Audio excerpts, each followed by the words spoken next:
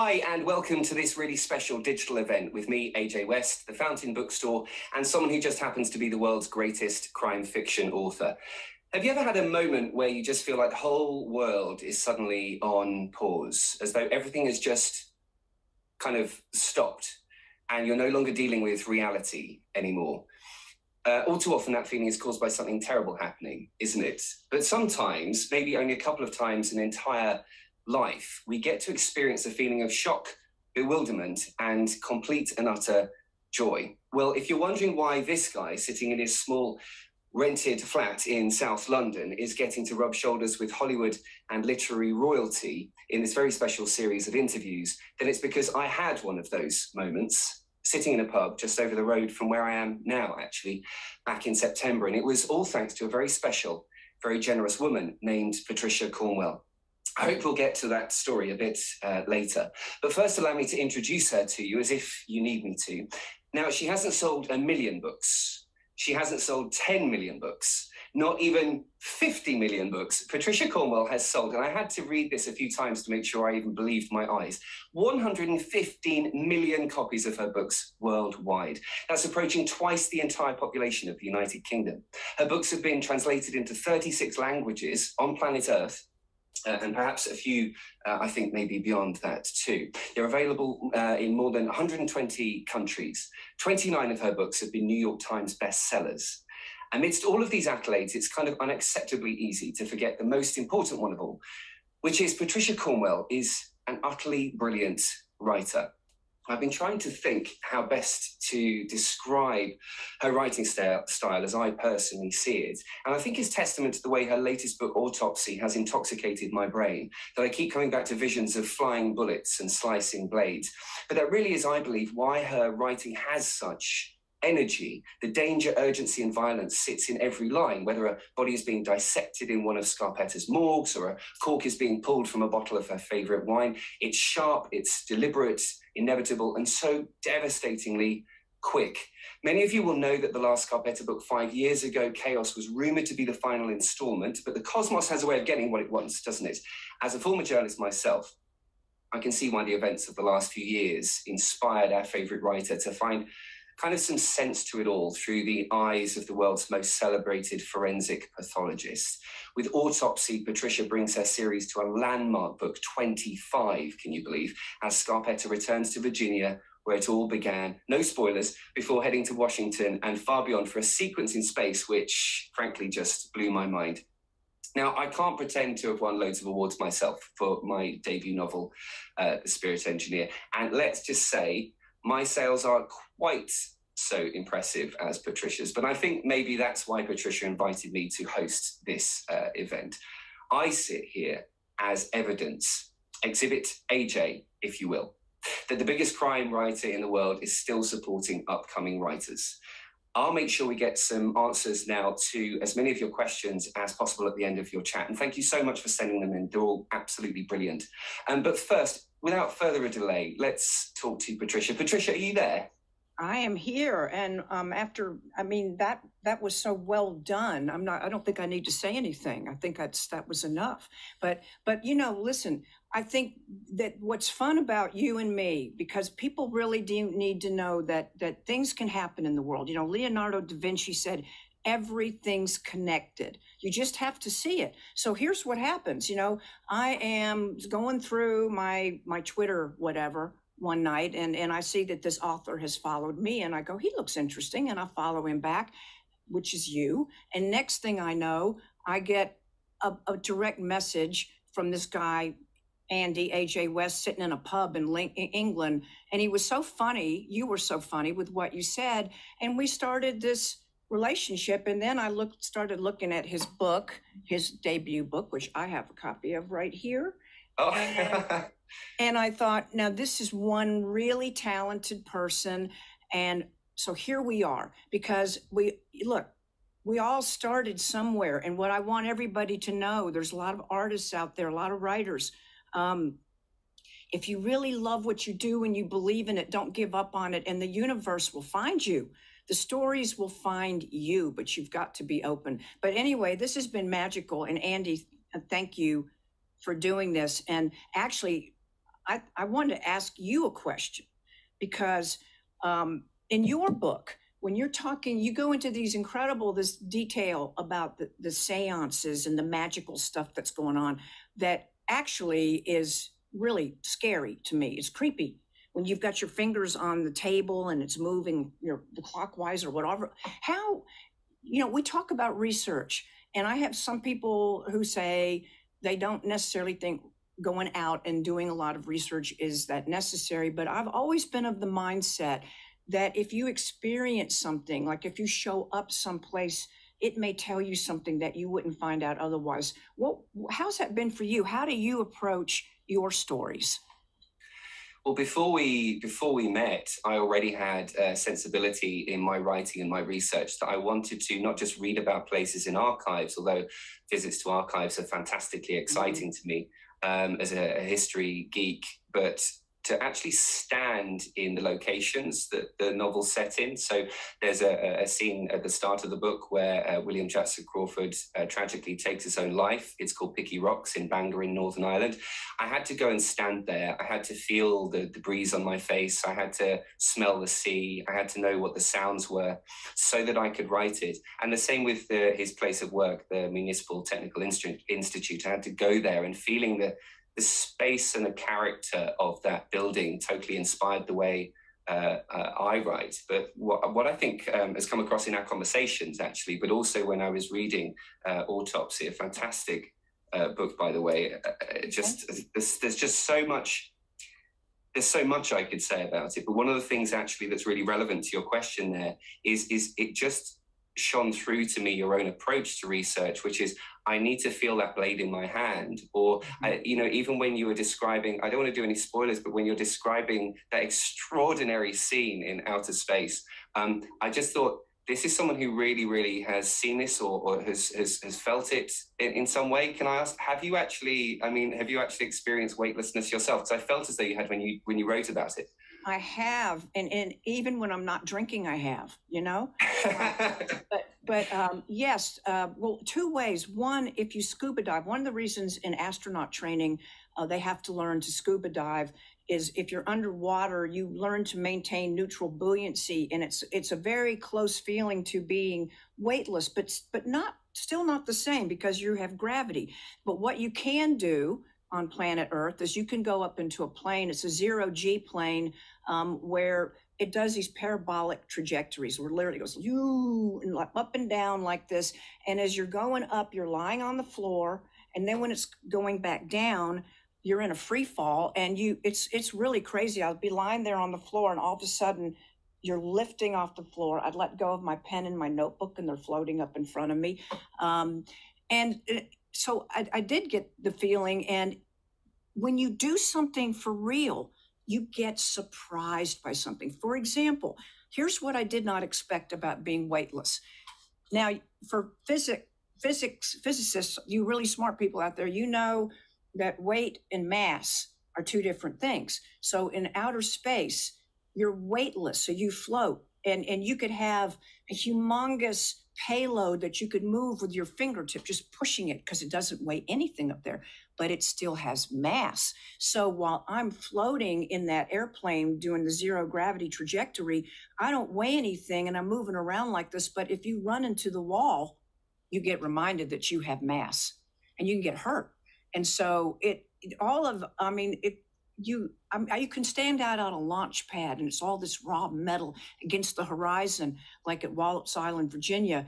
And what you don't get from looking at it on the internet is when the wind is blowing through all that metal, it starts playing music. And I call it space music because it's all these weird, eerie sounds.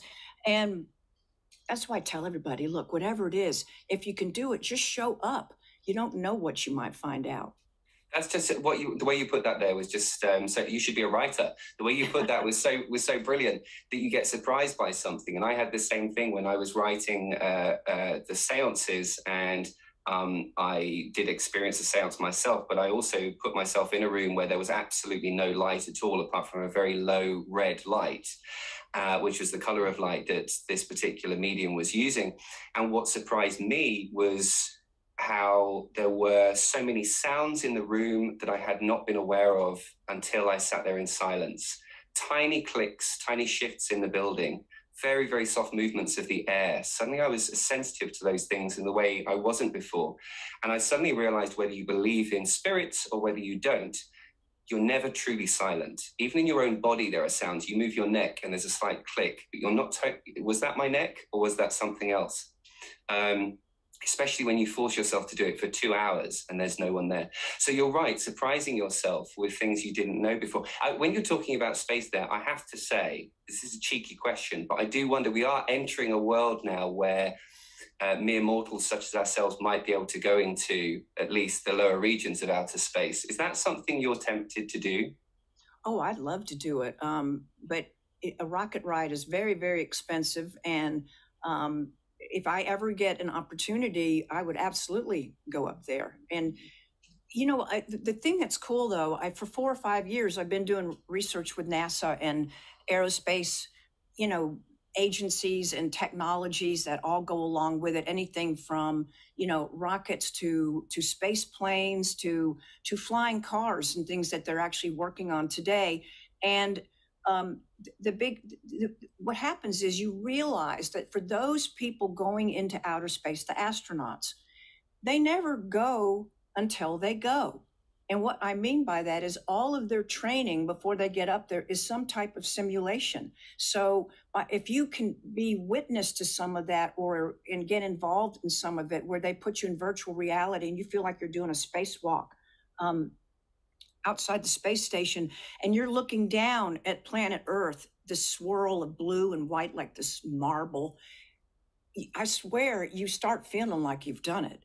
And I know it's not the same. And I did everything I possibly could, not only for Autopsy, but the Captain Chase books I did before that, to let you know what it feels like to be up there. And in Scarpetta's case, she doesn't actually go into space to work this case, but there's a disaster that has occurred in low Earth orbit right above the space station. And it's top secret. She's called to the White House. And astronauts get deployed from the space station to go to this orbiting lab, which could actually happen. And there is such thing as a Dream Chaser space plane that I talk about in there. And she basically has to remotely help those people figure out what to do once they get in there and find these people. And I thought, am I overthinking this? I was reading that particular sequence, and honestly, it just blew my mind. I thought it was so tense. I thought I can feel Scarpetta's frustration that she is so detached from this crime scene, and I thought, is that fed from Patricia's frustration sometimes that she can't be in a crime scene when she's wanting to write a particular scene that actually, I've got my research, I know so much more than most people do about these things, but I kind of want to be in there so that I can feel it while I write it. Well, that would be true. I mean, if there were really a scene like that and I could see it, believe you me, I would like to. I'd love to see a crime scene in space. Not that I wish for bad things to happen up there, but they're going to happen.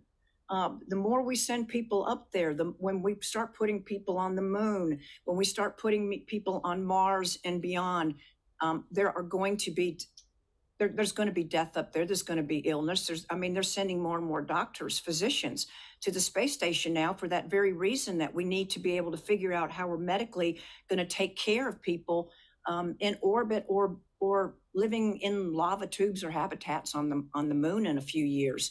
So wherever humans go, we will export who and what we are and all the good and bad that go with it. And that includes death and violence and also accidents, tragedies that nobody intended on. So I would love to see something like that. But, I know this astronaut named Jack Fisher. In fact, this pin I have on, he gave it to me and he had it up on the space station when he was there. And we talked at great length about physics and what would happen to a crime scene in outer space, because without gravity, well, just imagine what blood's going to do. I mean, it doesn't drip, drip, drip. And when you got fans blowing all over the place, I won't say much more because when you see the scene, you will get it. But what I describe to date is exactly how, for the most part, how death would be dealt with up there. There's no easy way to do it.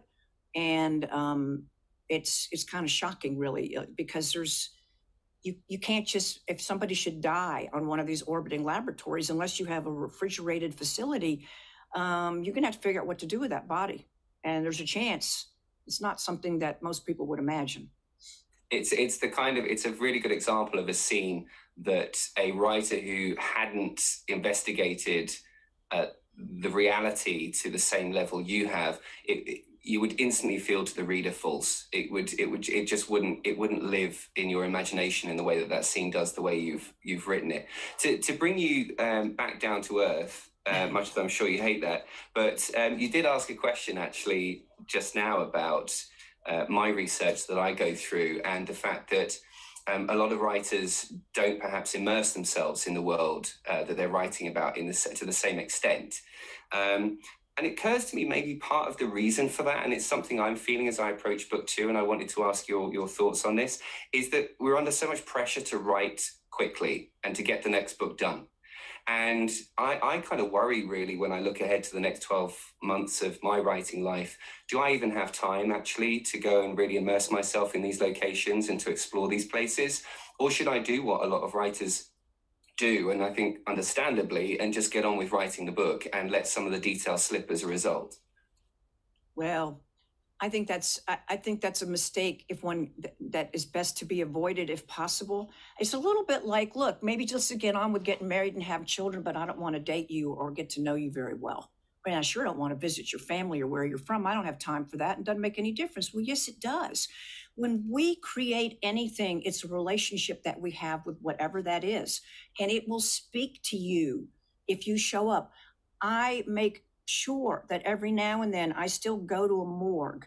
I don't need to see what they do there for the most part, because I've seen so much of it, and I keep up with those things that do change, but a lot of it stays very much the same. But why do I go occasionally?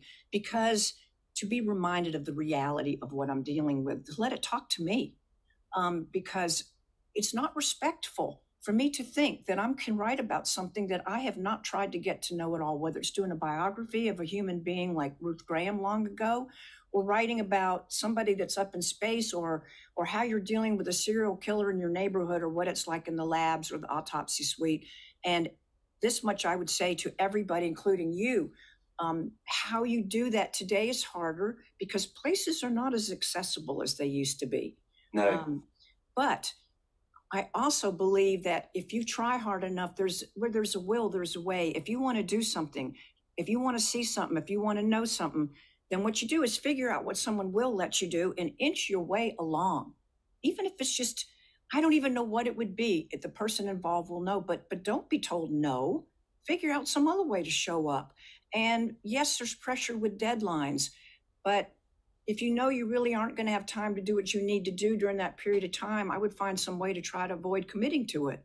The worst thing than missing a deadline is turning in something that's not what you want it to be. It's that pressure, isn't it, between, or that tension rather, between what you want to do as an artist and a creative and what the business side of what you're doing demands of you. And trying to tussle with that can be tough. I think particularly as a new writer, I find that, sometimes kind of stressful to think about it. But you're right that if I'd have allowed that pressure to stop me from exploring the truth behind my book, The Spirit Engineer, as much as I did, I think I would have lost, in fact, most of my favorite sequences in that book. And I think the reader's response would have been less visceral. Do you find, let me ask you this way, because I know you find with your previous books that your readers have a really kind of passionate response to the material in those books. Do you think that readers who've read the previous 24 are going to be kind of shocked and surprised by this book? Does it push the envelope a little bit more? Oh, no, I actually think that the original Scarpetta fans, and they're out there, some of them are still out there somewhere. I mean, it's hard to believe that the series is 30 years old. I hate to say it. But I think that they will find with Autopsy, it brings you back to all the things that worked about the Scarpetta series in the very beginning, the characters, the sense of place, because place is a very important character.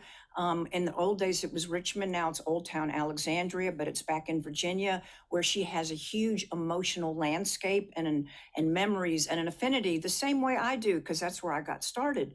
As the Scarpetta writer was in Virginia. That's where everything got started after I left journalism, because we moved there in 1981, and I wrote the Ruth book, and then I started the crime novels. So, but you have to move on and show the kinds of things that she might deal with today.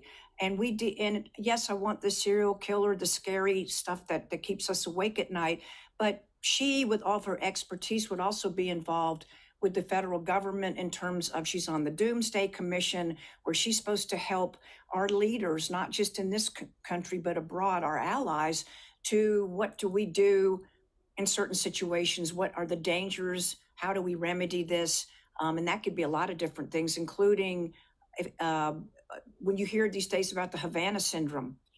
There are invisible enemies, ways of attacking people that are not as easy to see. And how is she going to deal with all these new threats, including if a virus were ever weaponized? What's the Havana syndrome?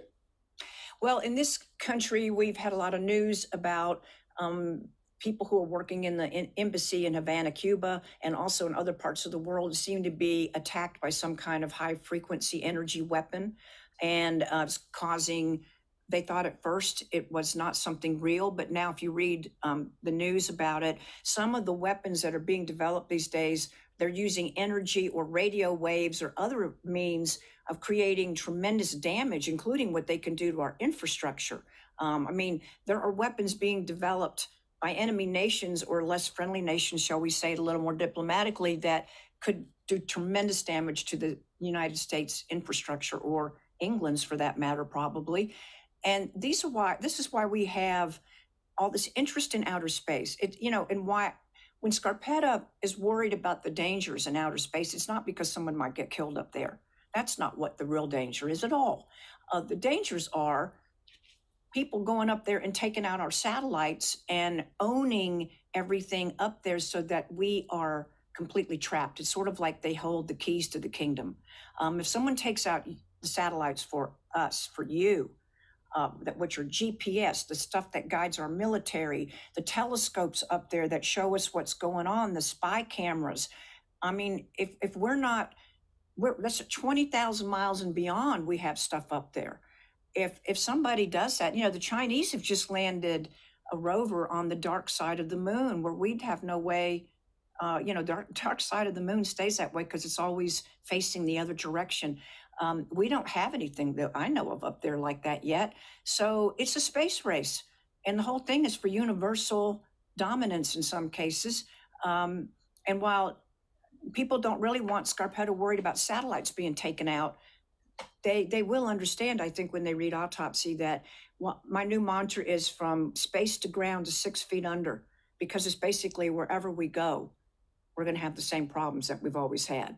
The scope of the novel, that it starts, I think, in what a reader might consider to be classic Scarpetta territory, with a victim found who suffered terrible injuries and has been murdered, and a mystery as to how that happened. And then it does expand. The universe of the book expands and expands and expands until, yes, we are in space and we're dealing with these huge thoughts, not just physically, but as I say, these huge thoughts. And by the end of the novel, I almost thought, how has Kay Scarpetta not had some sort of panic attack? Or because the issues that she's dealing with are, again, very earthbound. So a frustrating secretary, who I thought was a brilliant character, by the way. I got so annoyed with her. I could have just, I've worked with so many people like that. Just brilliantly written. But then you go from that to then you have some dodgy goings on, maybe higher up in government. And then suddenly you're dealing with these huge thoughts about about space travel, about space technologies, but also about technologies in the AI world, with I'm going to call him a character who appears who's in the book, who begs huge questions about how much we can trust Even now, the faces that we're talking to on the screen, Patricia, do I know that's you? Could that be someone else? Are you an avatar? So, Right. so the themes you deal with are so great, and it's left me mulling it over for days since. Well, these are the kinds of things that are going on in artificial intelligence. Everybody's asking, what's that going to be like? Well, it's already happening. That's what it's going to be like. It's not something that's out here. We're doing this now, and the Yeah. metaverse, where people are merging virtual reality with reality, so that you could be walking down a road and you're seeing cartoon characters while you're doing it. I mean, it does make you wonder, are we going to get to a point where, do you know the difference between what's imagined and what's real? I don't know, but these are things that are going on, like the avatar that you're talking about, the artificial intelligence avatar that Lucy's dealing with. That a NASA friend of mine sent me a video showing that very thing, of this bearded scientist talking to the avatar that had been created, and I thought it was a joke at first. I thought, that's not an avatar, that's a real person. Oh no, it was not. I You sent sent it me a to link to you. the video, and I opened it thinking, okay, this is someone introducing an avatar, and I was like, oh no, no, no, that's the avatar. And And then it says it has feelings, and supposedly artificial intelligence can't learn empathy. Well, it's all in the algorithm, and there's going to be a lot of mistakes made, but a lot of good stuff made. But it is already going on, and I wouldn't write about it if it weren't real. But the most important thing is, in the book, everything is connected. We used to have a saying in the morgue that death is no respecter of persons, and death and violence don't care who you are. And so you could have a murder victim in Old Town Alexandria who seems to have no connection to anything, and somehow it's got something to do with something that's about to happen in outer space. Well, and that's life. And if you that is the fearful symmetry of things. That's the interconnection of stuff. That's the butterfly effect, is what Da Vinci means about everything being connected. And I will remind, if they don't know, people don't know it already, the word autopsy, the Greek root of it, the Greek word is autopsia. And what it means is to see for yourself. And that is the key to how Scarpetta gets things solved. And it's also the key to being, I think, a good writer or a good artist, is as much as you can do it, go see something for yourself, because you'll see it differently from anybody else has ever seen it, maybe, and it might give you some really great idea. that's fascinating. I didn't know that. I mean, if we go back in time, 115 million books, which is a disgusting amount of books to sell, by the way. It's just shocking and amazing. Honestly, I looked at it, I thought, I don't even know how to put that into some kind of context. As a debut author, when I see my sales and I see the sales of authors who are celebrated and who are held up as, you're doing an amazing job. I mean, it's just an extraordinary amount. If we go back though to the very beginning of your writing career, I presume part of it was learning that, yes, you immerse yourself in a place and you absolutely absorb all the information you can, but then you have to go through this extremely painful, let me say, mortifying process of then actually discarding an awful lot of that information, because otherwise you're writing a textbook, not a novel. And I wondered whether you had any helpful thoughts or creative hints for new writers as to how you can sculpt the information you've gleaned into a plot rather than allowing that information to take over. Well, I think if you're going to be good at anything in life, you're constantly teaching yourself something. And at the same time, that we need, like, if you're going to write about a scientist, then go do things or read stuff, learn what it's like to be a scientist. But if you also are a writer or you study other writers, you can also learn, go look at what someone else does. I mean, look at Hemingway or anybody that, I bring him up because I think his descriptions are just so amazing. The way he describes things, I can see it when he's saying it. But go look at something and look at how other people handle information and learn. I do it still. I have certain books that I will look at because I love the way they handle the relaying of the information to the reader in terms of a really skillful way. Thomas Harris is a good example. I think Silence of the Lambs is one of the most skillfully done crime novels, ever. Or Truman Capote's In Cold Blood. And you get an instinct, when you're describing stuff. If you start feeling this is really dragging on, chances are it's really dragging on.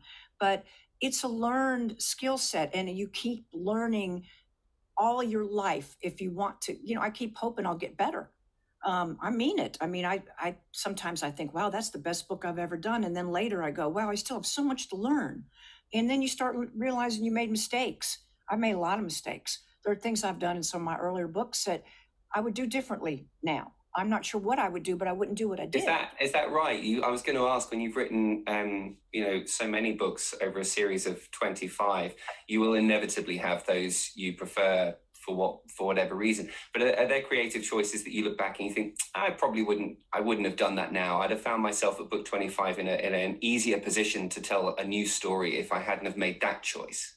It's also that you find out, the readers obviously matter, and you find out that, surprise, surprise, that sometimes when I've thought the readers would really like something that I did, turns out they did not like it at all. I'll give you a good example. After I finished the Jack the Ripper book, I thought, it'd be much more cinematic if I could write a Scarpetta book from the third person point of view, so I could show you what everybody's doing. Mm-hmm. And I thought the readers would really like that. Well, they didn't like it. But I didn't, actually, nobody told me for several books that the readers weren't liking that as much. And so I switched back to first person point of view, which is what, of course, Autopsy is told in. And one of the readers made a comment that I'd never thought of. This person said, I love it when it's in the first person point of view because it makes me feel smart. And then I realized that they're feeling they are the character while they're reading it. And the other thing is, instinctively, if it's I, and you're with Scarpetta, that you're safe with her. It's okay to go in that cooler. It's all right. Go onto the railroad tracks with her. Go down in that basement if you must. You'll be okay as long as you're with her. And you write in a way that works so beautifully with the reader's own mind. It's hard to put into words, and I've been kind of struggling over how exactly to do it. But there are times when someone will say something, and Scarpetta will hear it, and then she'll question what they've said in exactly the way I already had as the reader. So you've almost read my mind. So I thought, that doesn't make sense, or I don't really get that. And then Scarpetta will think exactly the same thing. And then I'm in. Then it's like, it's kind of a magic trick that you play really on the reader, I think, Patricia, because it kind of fools the reader into thinking, oh, this must be me then. This book seems to know exactly what I'm thinking as well as what these characters are doing. Is that a conscious thing, or is that just... Not really, because, having been around these real types of people, whether it's a forensic pathologist or detective or Secret Service agent or some big politician, whatever it may be, they're humans, they're people, and people wonder and think and imagine pretty much all the same things within a certain, sort of array. And so if I'm going to wonder it and you're going to wonder it, well, she's going to wonder it. Scarpetta's going to wonder it. If someone says, well, the blah, blah found the body, the caretaker, and he said that she was dead. Well, the Scarpetta's going to say, how do you know she was dead? I mean, I've seen prosecutors get up in front of a bunch of people in a class and say, I don't know how you tell somebody's dead. You put a mirror in front of their face? I don't know. So those questions it's really good old Sherlock deductive stuff is what you're talking about. You wonder and you ask, well, how did that person get in the house? Or why would that person assume that someone's dead? How do you know? Have they been dead for a long time? It's just the same stuff. And you're a journalist. I'm a journalist. We're recovering journalists forever. It's the kind of questions you should ask if you were interviewing somebody. If someone said, well, I went in the house because I saw the body lying on the floor through a window. Well, how'd you get in? Oh, you make it sound very simple. I mean, the truth, though, actually, is I think a lot of people who try to who might try or maybe have tried to emulate that writing style will have found themselves struggling actually to have that clarity of mind, that blade-like confidence as to, I know what someone's thinking right now. I know what the question is, and I'm going to put it down on the page. And it seems to me, having read your earlier books, from postmortem onwards, that was something that was already in you. I think a directness and a certainty about what you were thinking, and a confidence that's probably what other people were thinking too. And that also gives you the confidence to do something creatively. We'll come to the questions that your readers have sent in very shortly, by the way. Thank you for being so patient while I fumble through mine. But it strikes me that your journalistic sensibility, but also your confidence that you know the questions you want to ask, has led you to ask a very big and current question right now, which is obviously to do with COVID-19 and the world's response to that. A lot of people creatively I've seen are shying away from talking about it because they feel as though it might date their book, or they feel as though it might be too political, or their own opinion might come across and it might annoy people. You're clearly not worried about that at all, because Scarpetta is quite clear where she stands on things. Particularly mentions of PPE and that kind of stuff. Was that something you troubled over, or not at all? Well, first of all, as you mentioned earlier, my last Scarpetta book came out 5 years ago, Chaos. And I wasn't going to write anymore after that. I mean, I decided after that I quit. I quit Scarpetta, and I meant it. I gave away, I had a bunch of these really expensive forensic books and pathology books and things that I gave to libraries and stuff, because I said, I don't need this kind of thing anymore. And I'm not doing that anymore. I'm doing space stuff now or whatever. Well, then I did the 2 space thriller books. Spin came out last January. COVID got everything shut down. Including even the publishing industry, everything really slowed down, and nobody was really sure what to do next or what commitments they might want to make to anything going forward. And I had some time to think. And I imagined, what would Scarpetta do in this world? Not only do we have COVID, but we have the raid on our Capitol. That was a little bit later, but the kind of divisiveness that is starting over masks, and the politicizing of something that should be never should have been politicized. And I just started thinking about this, and I wondered what she'd be doing. And I started getting in the mood to start playing around with it. And if it hadn't been for COVID, I wouldn't have written this book. And I wanted her to be in exactly the world that we're in. And the book opens literally on November 30th of this year. And I had to guess a little bit about what it was going to be like. But other than Robert E. Lee's statue still being up in Richmond, because it was when I finished the book, but now it's not, it's pretty much things, the way I describe them are pretty much the way they still are. And I just, it's not what the book is about. It's just the ambiance and, of course, the impact that it's had on Scarpetta and her inner circle, because they have been touched by COVID also, as have so many people. But it doesn't dominate the story, but it certainly has an impact on it. The nice thing is Scarpetta's used to wearing masks, so if we see her in one, it's pretty normal anyway. Yeah, that's very true. Do you feel ready now for me to read you some questions from Yes. your readers? And it's a real honor, actually, to those who are watching. Thank you so much for allowing me to ask your questions for you. I'll start with this one. Was it difficult bringing Scarpetta back to Virginia in Autopsy after many years away? Why did you feel that was the right move for her at this point in the series? I believe taking her back to Virginia is returning her to the cradle of her civilization. It's the fabric that the series was originally woven from. I am more comfortable with it because it's my emotional landscape too. I know Virginia. I lived there 20 years.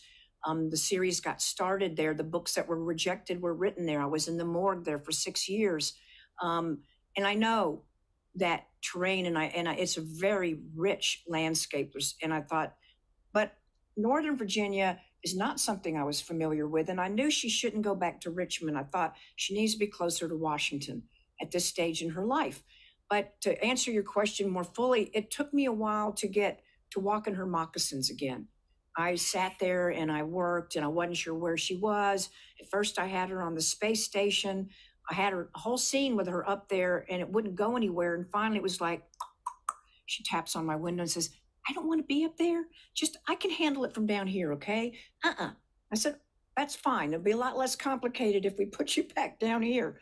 So, and then I saw her. I saw her standing before her window in her office, her new office, looking down at people she doesn't know, many of whom don't want her back or didn't know her to begin with.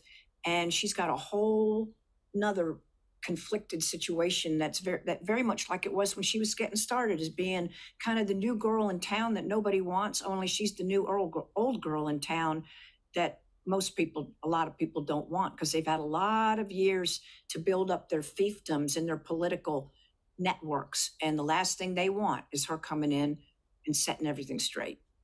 That's so interesting then that you actually first had Scarpetta on the space station and then brought her back.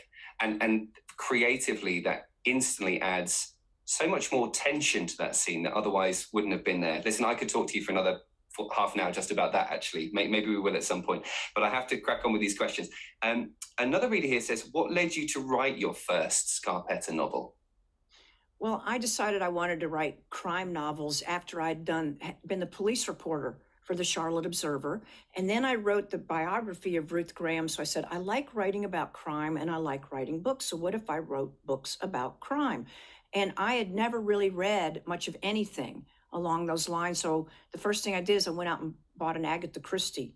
I think it was Sparkling Cyanide. And I was trying to read, how do you do a mystery novel? How do you put this together? And I did exactly what you said. In the early days of trying to do this, I'd have 20 pages describing every iota of an autopsy that nobody wanted to see, and it overwhelmed everything. And you learn. But I knew the first time I walked in a morgue when I was trying to start writing crime novels, when I saw I didn't see an autopsy the first time, but when I heard what went on in there, and what people can tell from the evidence left behind, which is a little bit like an archaeology dig. You've got little flecks and pieces of stuff that might reconstruct an entire civilization and how they lived and how they died. And that's the forensic world. That's the world of the invisible, or the stuff that's not readily visible anyway. And that was something that intrigued me, and I wanted to explore that and do it through the eyes of this forensic pathologist. So interesting that you started with Agatha Christie, because actually if I may call it, a friendship started with Agatha Christie too. I don't know if you know that, but the tweet you responded to was a picture of me in front of the Agatha Christie statue, of whom I'm a great fan, in Soho in London.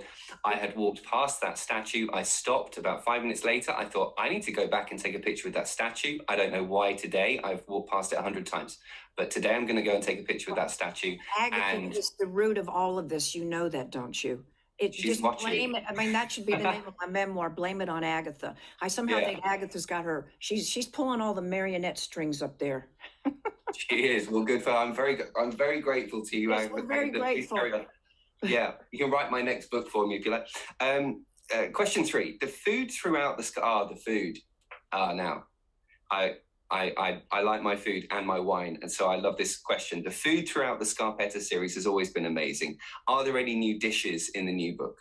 Yes, we in the new book, I tease you with her secret garlic bread, and I'm going to tell you something. I have had this garlic bread because Stacy makes this garlic bread in real life, and there's one ingredient that's in it, and she won't tell me what it is, and she hides it in the cupboard so I can't find it.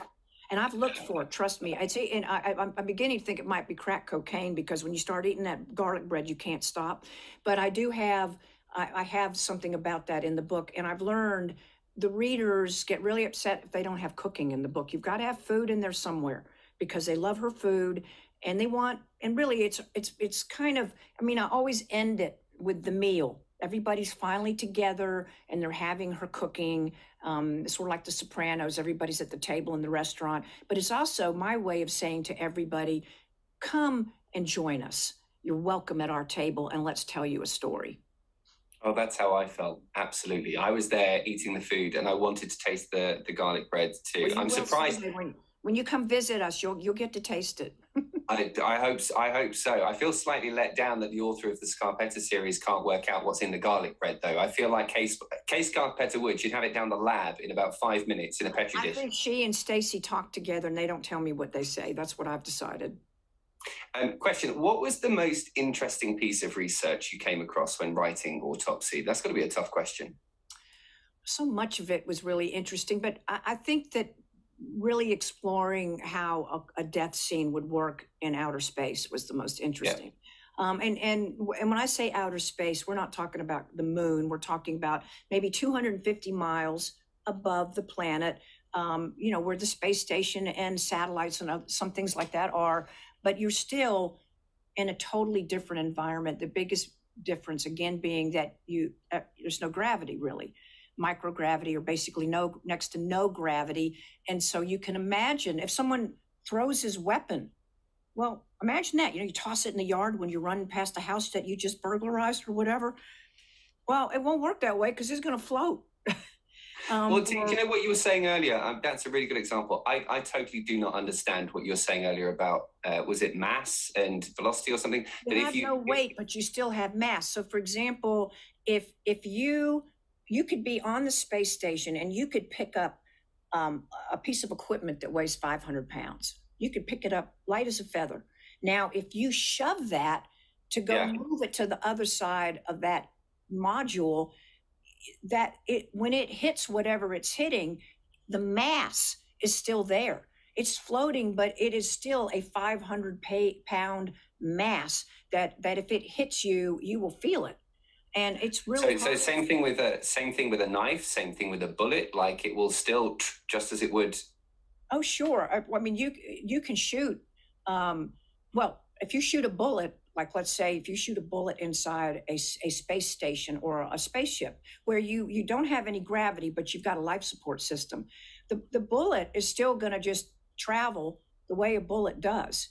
I mean, but if the bullet wasn't moving and you let it go, it's going to float out of your hand.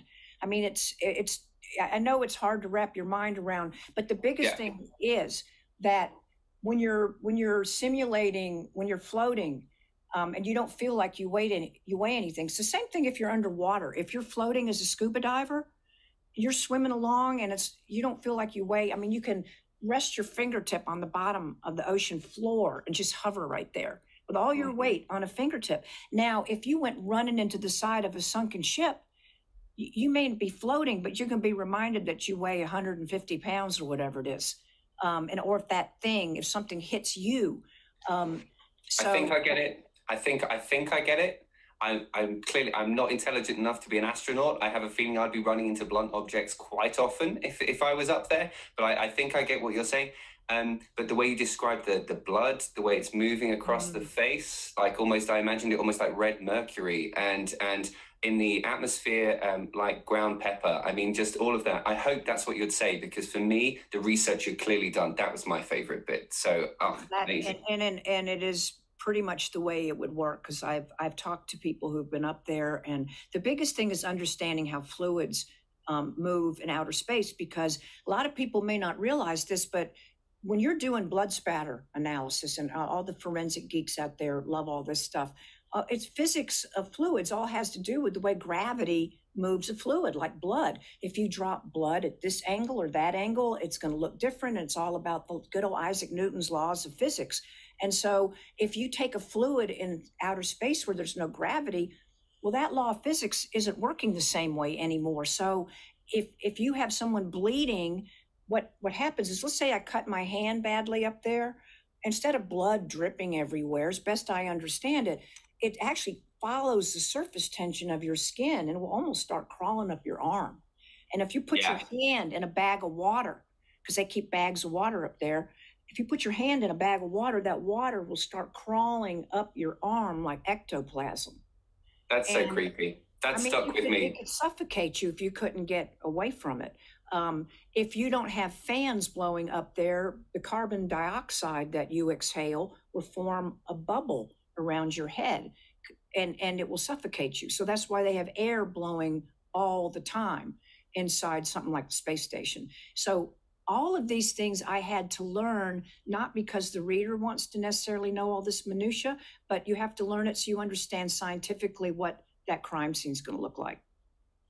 It's so creepy, and I think there was one image you painted with your words that was, I think there was a blood spatter on one of the victim's eyeballs, which really stuck with me. Now, well, because it's so visual, right? You write in such a visual way, which I think is one of the greatest compliments I think any author to show can hear. people what it would look like, and do it in a way that makes you feel. You know, everything is about making people feel. But someone once told me the only reason people go to the movies is so they feel something, and it's true. If you don't feel something, why would you keep wasting your time on it? And it's like in your book, when I'm reading a seance scene, I mean, I feel the fear. I feel the fear of this unknown, whatever the hell is going on here, and where somebody wants to flee the room. And I get it. And then what happens is, because you made me ping off of that and feel something, then I remember being about 12 years old and visiting one of the neighbors in this little teeny town of Montreat, and the girl, she had a Ouija board. Now, in my little evangelical town, you did not have Ouija boards. And one night I was over there having a slumber party, and she pulled out the Ouija board. And I remember putting my hands on that thing, and I remember it started, at one point it moved, and I'd swear if my hair could stand straight up on end, it did. And I ran out of that bedroom and said, ooh, we shouldn't be doing this. Because it felt real to me. I felt something strange. And so I felt that all over again when I read your passage, this one particular one about that. And that's what I want people to feel when they're reading what I'm doing. I want them to feel what I've felt when I've walked into a crime scene and seen a body on the floor, seen blood everywhere, seen the reality of something so horrendous that someone's here one minute and they're not the next, but to tell it in a way that's not hopeless, because but you got to make people feel. Sure, it's so resonant. It really is, and I think when you're talking there about painting pictures and reason people go to the cinema, it leads us on quite nicely to the last question I've got here from one of our readers, which is, I know it's a question a lot of people have been asking for a while, really, which is the Scarpetta making it to TV or onto the cinema screens. They say, I heard about the new Scarpetta TV series being developed with Blumhouse and Jamie Lee Curtis, who's also obviously chatting to you as part of this series. Any news that you can share on who will be starring in that particular series? No, I can't. I think it's a little early to know the answer to that yet. Jamie, and by the way, I could not ask for anybody more fantastic to work with than Jamie Lee Curtis, and I've been privileged to know her for a number of years. And beyond just being this amazingly entertaining actress and creative, she is a very logical, a little bit like Scarpetta in the way she thinks, quite honestly. I mean, I've been places with her where she's telling me what to do for security. Oh, don't go standing over there. Now, if you do that, this could happen. And I'm looking at her like, I thought I'm the one supposed to be saying this stuff. But what she will do is that we'll build this kind of from the ground up. You got to find the right people for however a show like this gets made. But the point is to have a series for TV that very much captures the DNA of Scarpetta, but to be told in a way that makes sense today. What might have made sense 10 years ago or 20 years ago isn't necessarily how someone's going to translate this material today. And that's what's going to be fun for me, is to see someone else's spin on it. How do you feel about the possibility of them taking your character Scarpetta and turning her into something quite different from what you wrote? I mean, there's a whole conversation going on around right now about whether there could be a James Bond who doesn't look the way he's always looked, maybe even a female James Bond. What if they started kind of creatively exploring or experimenting with Kay Scarpetta to the point where she's not really the character that you see on the page? Would you be comfortable with that? Well, there's some things, no. I mean, if there were fundamental things that were changed, I would not be comfortable. But based on the people I already know involved, that's not likely to happen. I mean, for example, the biggest thing that I couldn't tolerate is if you make her personality something that is just not who she is. One mantra I have is that she must never abuse power. So if somebody decided to make her kick ass and a bully and that she does snarky, nasty things, I would be very disappointed because that is not who she is. And she doesn't need to be that kind of person to get the job done. She just doesn't. She's too powerful to need to be petty. Or if you have her doing stupid stuff, like going to a crime scene and getting her makeup bag out and getting the tweezers and picking up evidence. And I actually had somebody wrote something like that once in a script. And I'm like, no, and 1,000 times no. So, but again, I'm involved in this. I'll be involved in this. And Jamie's really smart. She will pick smart people. The more likely thing to happen is if you get somebody who really is good at this, like a showrunner, for example, then they will bring out qualities in Scarpetta that I can't show you in my books. My readers are pretty strict with me. There's some things they don't want to see. They don't really want to see Scarpetta in a big meltdown. They don't want to see her and Benton having a big rip-roaring fight, even though they do sometimes. They don't let me in the room, but I've heard it through the wall because they love each other. But there'll be things that in a theatrical presentation that I think the readers will get to see, and it should be more of something. Not instead of or a disappointment, but an added dimension to what I do in my work. That's what I'm hopeful of. And I feel like that's what we're going to get. Well, I wouldn't want to be the producer or director that has to say to you that they're going to change something fundamental about Case Scarpetta, because you are the expert. And, you're someone creatively who's shown such certainty of mind for an extended period of time and never really kind of lost your grip on that. And that's no doubt why our Autopsy is book 25 in this series is, I have no doubt whatsoever, going to be every bit as huge as its predecessors. I think that comes to the end of our time, and that makes me sad because there are so many things I would still like to talk to you about. We'll do more another time, because I think there's, I love the idea of someone getting, you're sort of where I was many decades ago, getting started in all this. And then here I am today. But the truth is, you and I talk about this when we're just chatting, that we both feel the same. We feel the same when we sit in this chair. We feel the same when we're working on a book. We feel the same when one is coming out. And it's important to know that all of those things that people feel, just because maybe you've had some success at it, doesn't mean that it goes away. You still have to get up every day and try really hard. And that's you really don't have to have read any of the other books to read Autopsy. You do not have to. You'll understand it perfectly. That's absolutely true. And do you know what you just said there? I think is going to be really inspiring. It is to me and it is to other writers, just to hear someone who is so phenomenally successful and known around the world for her books and the confidence in her writing, to know that you also sit in front of a laptop and fret and worry and think, is this possibly good enough? And I've had bad book reviews, and I've had books that didn't do well, and I had ones that didn't get published, and I've had a series that I did where I was asked not to do any more of them after 3. I've been around and around chasing the tail of this, and I follow a lot of writers these days, artists and stuff on social media, and trying to see what people are doing, and also to say, hey, you know what, don't give up. I've been there. I'm still there. I mean, he's launching this new Scarpetta. I don't know how it's going to do. I hope people will have a great time with her again. But the point is, we should all be supportive of each other. That's really how it should work. And if everybody would do that, the world would not be such a mess. Okay, well, thank you so much for your time talking to us. So we have to say thank you as well to the readers who sent in fantastic questions on this book. And I'm sorry I couldn't get through to more of them. There were so many. Thank you for watching. And a big thank you to the Fountain Bookstore who've hosted us today. Well, for now, I'm going to hope, Patricia, that we can talk more in future. And last but not least, thank you for taking part in this video live. Thank you. Thanks for doing it, Andy. It was great. See you soon.